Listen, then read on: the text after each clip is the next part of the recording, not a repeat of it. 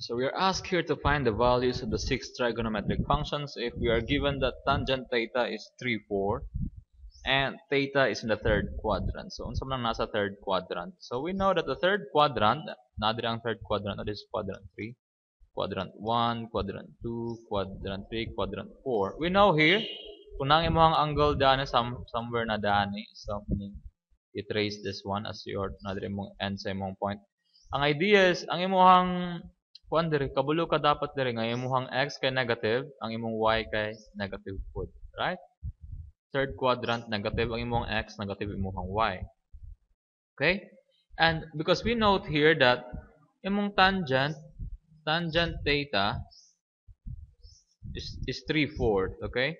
So meaning ana, unsa man ang imong x, di ba kabalo man tangang tangent kay is equal to y over x, or the opposite over the what? Opposite over the adjacent. In this case, imong opposite dapat dai ang imong kuano equal na siya sa 3/4. So either it is equal to positive 3 over divided 4, or it could also be negative 3 over negative 4. Pareho lang na sila.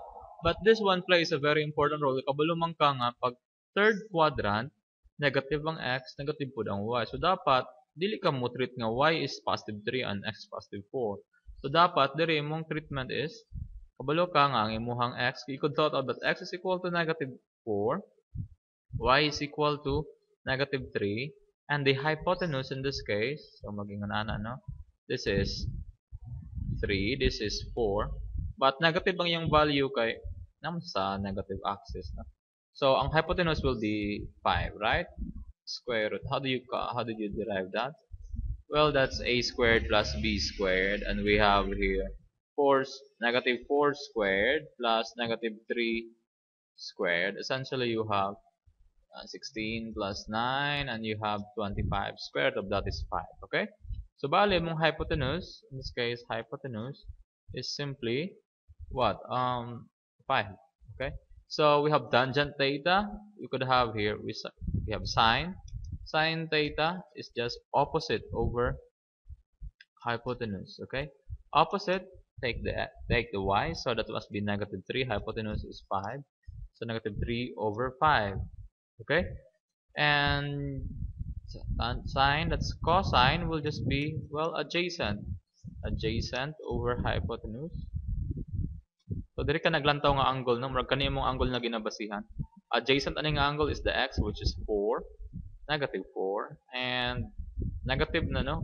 4 ang iyang length, pero negative ang iyang kwan kay naman just the negative axis, okay? Over hypotenuse, 5. 4/5.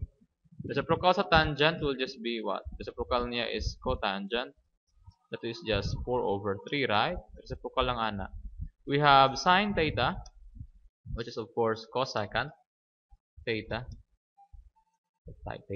So we have 5 over negative 3, or simply negative 5/3. Okay, and this one, secant theta will just be the same. That's 5 over 4, but we put the negative here.